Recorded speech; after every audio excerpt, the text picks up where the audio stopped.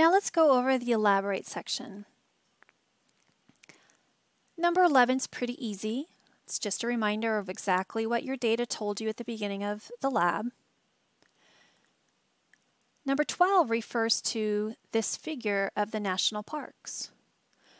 So these are all our national parks in the United States, which you learn about in Chapter 12. If you'll notice, they are concentrated in the western United States, and there's a historical reason for that that you learn about really in AP history and actually regular U.S. history as well. It has to do with westward expansion. So we settled the East Coast in the 1600s, and we moved slowly west over time. And then after the Civil War, we settled with the Homestead Act the middle of our country up until the late 1800s, early 1900s. And then we went, oh, wait, we're settling the whole country. There's some beautiful places. Wildlife painters and photographers would go over here, take pictures, send them back east and go, look at what's here. We need to save it. And so they created national parks. The first one was created in the 1880s, which was Yellowstone, but they really got a big ramp of the number of they saved, a ramp up in the early 1900s. I think Teddy Roosevelt was a big part of that. And so most of the land that was not sold off or given away to settlers was in the western United States. So the reason why we have most of the national parks in the United States was because the land that was left to save happened to be more in the west than the east, which was already settled. So we're very, very lucky here in California that we have about 10 national parks within a day's drive. You can get to Sequoia in 4 hours, Kings Canyon in 4.5, Yosemite in about 6 hours. You can get to the Channel Islands in about an hour drive to the coast and then about an hour and a half boat ride. Joshua Tree is about 3 hours south. Death Valley is about 4 hours north and east. Zion's about a 7-hour drive. Grand Canyon's about a 6-hour drive. And Bryce is maybe an 8-hour drive. So we're really, really lucky that we have so many national parks that we can drive to in a day.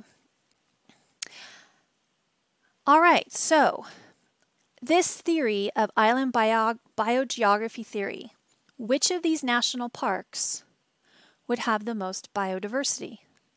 Think about it for a minute.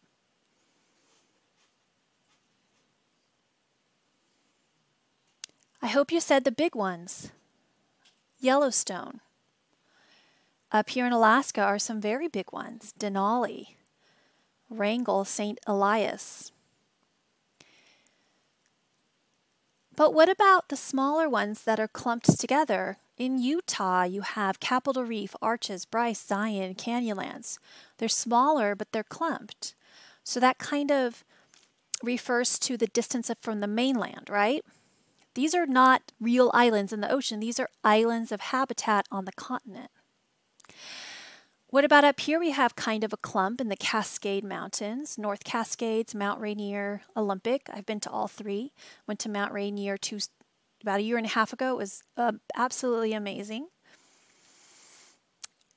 So the smaller ones that are close together, even here, Yosemite, Kings Canyon, Sequoia, they're going to be close enough that your species can go between them. A lot of species, not all, but a lot of species can go between them. So they're going to have more biodiversity.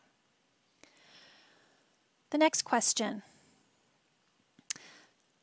Number 13, if Congress asked you to choose a location for a new national park and one of the primary concerns was preserving biodiversity with this theory, where would you locate it? So just based on this theory, let's talk about some other answers that aren't based on the theory, so don't write them down. A lot of students will say, we need to have one in the middle of the United States because they don't have one there and we need to protect the species in the middle of the United States, Kansas, Nebraska. Yes, that's a good idea, but it's not the correct answer for this question because there's no big ones that surround it. So you're going to have very limited biodiversity. Even if you protect the land, you're going to have very limited biodiversity. Sometimes students say, well, down in Florida, because it's tropical or subtropical, and that usually means more biodiversity of species. That is also true that is more biodiversity in subtropical and tropical regions. And if you place that national park right down here next to the Everglades and Biscayne, that would make sense. So that might be an okay as long as you placed it next to the others. What if you said the Channel Islands because of endemic species? So yes, there is a lot of endemic species at the Channel Islands National Park, like the Channel Islands fox is one. So that is a good place to preserve species. But if we are focusing our question just on this theory and preserving and really upping the number of species, where would you place it? You'd want to place it next to other big ones. So maybe over here in California in this cluster of kind of big ones, not that big, but kind of big national parks, Yosemite, Kings Canyon, Sequoia, Death Valley. Maybe here next to Yellowstone and Grand Tetons. On a side note, did you know they're trying to buy land to connect Glacier and Yellowstone National Parks so that the species there, like the grizzly bears, can travel between safely? Right now, it's private land with ranchers and their cattle, and they don't want grizzly bears roaming between those two national parks. There's grizzly bears in very few places left in the whole United States. They used to roam California shores. Isn't that amazing? But they were hunted to extinction in most states except for in this area. It's called the Greater Yellowstone Area ecosystem. Anyway, there's land groups trying to buy land to connect Glacier National Parks with Yellowstone so those two grizzly bear populations can travel and breed and prevent bottleneck effect for species. And up into Canada too, because there's grizzlies in Canada. So there's more national parks up in Canada that they want to connect as well. It's called a wildlife corridor. It's not done yet, but they're working on it. Or another national park in Alaska near these other large national parks. So those are the best answers for number 13. Number 14 asks you to look at wildlife corridors. Number 15, now you can think about other things that influence biodiversity, like tropical regions. So that's latitude near the equator. The more water there is, the more endemic species there are.